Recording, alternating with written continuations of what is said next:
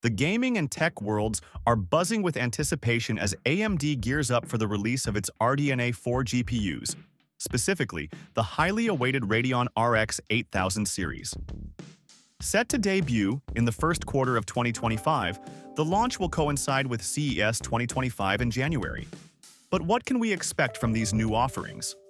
Will AMD, the underdog challenger to NVIDIA's dominance, manage to make a significant mark in the competitive GPU market once again? Let's find out.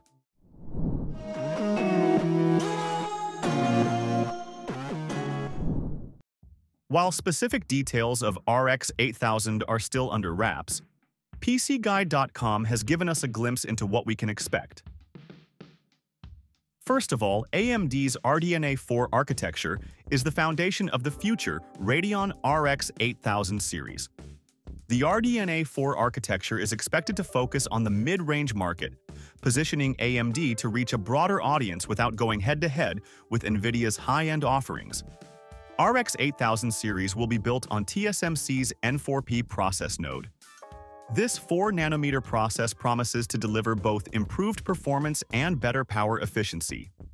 Consumers will likely see a performance boost over the previous generation, especially in terms of raw clock speeds, which are expected to reach between 3.0 GHz and 3.3 GHz.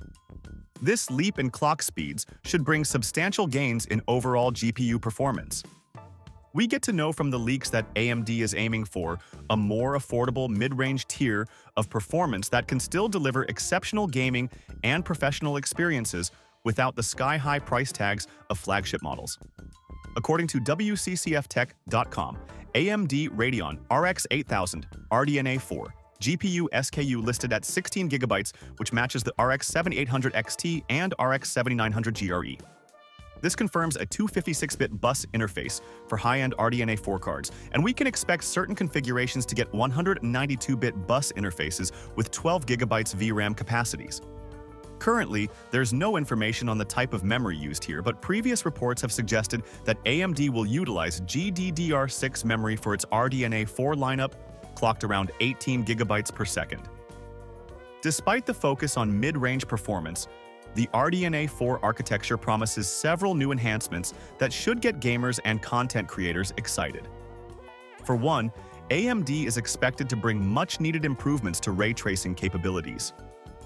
The new GPUs should be able to provide more realistic lighting and shadows in games. It's been speculated that AMD may introduce AI-driven upscaling technology similar to NVIDIA's DLSS. AMD plans to develop FSR4 as an AI-based solution, aiming to enhance upscaling and frame generation quality. AMD's board partners are preparing to launch custom models of the RX 8000 series also. For instance, PowerColor is rumored to introduce a new Reaper lineup targeting the mainstream segment, expected to debut at CES 2025. What stands out most about the upcoming Radeon RX 8000 series is AMD's apparent shift in strategy. One important factor that will be on everyone's mind is pricing. The prices are expected to be higher than the previous RX 7000 series.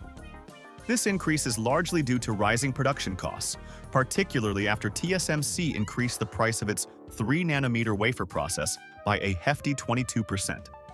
This increase in production costs could translate to a price bump for consumers, but the exact price difference will depend on how AMD handles the challenges of maintaining a competitive pricing structure while facing increased manufacturing costs. It looks like the RX 8000 series won't take long to hit the mid-range market. But a concern is past AMD GPUs, such as the Radeon 8500, faced challenges due to driver issues and underwhelming performance. While AMD has made strides since then, there's a possibility that the RX 8000 series could encounter similar hurdles, affecting user experience. Though it's based on current information and rumors, we will have to wait until January 2025 for its release to closely compare with the previous model. Till then, keep your hopes high and fingers crossed. Thanks for watching. Like, share, and subscribe to get more videos like this.